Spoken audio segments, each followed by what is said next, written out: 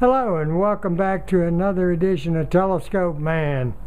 So there's the new shack. Anyway, on this episode I kind of wanted to show you what I did with the antennas, just to give you an idea. So I'm going to get you dizzy for a minute while I walk out here, and then we're going to look up in the air and see what we did here. So if we look straight up there, you can see the comet GP9, alright, about 17 foot. You can see the little long wire Unum box, 9-to-1 toward in it. And so anyway, that wire runs, I'll show you that in a minute where that wire goes to. But anyway, it requires some coax, to be the other side of the antenna. So I ran it across the fence into a little side yard that I have on the other side of this fence.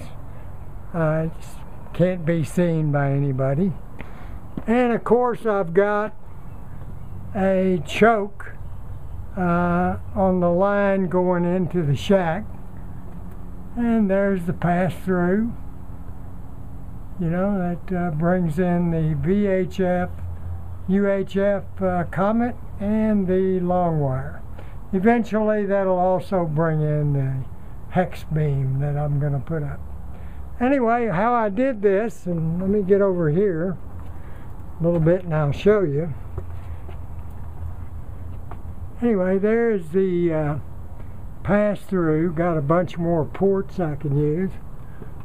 And you can see I attached a copper strap to it, to the metal there on the pass-through.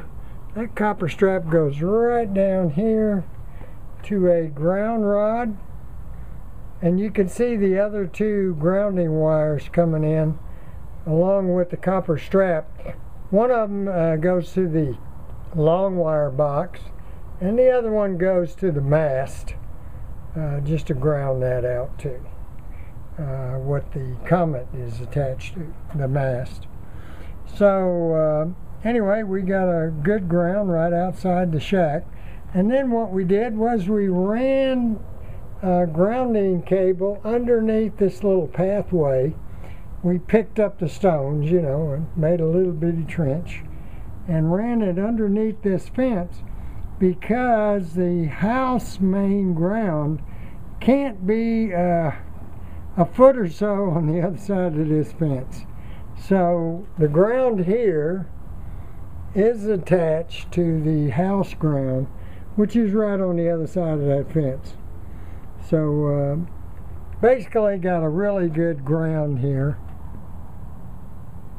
and choking out that long wire to cut out the common mode currents that may be coming in.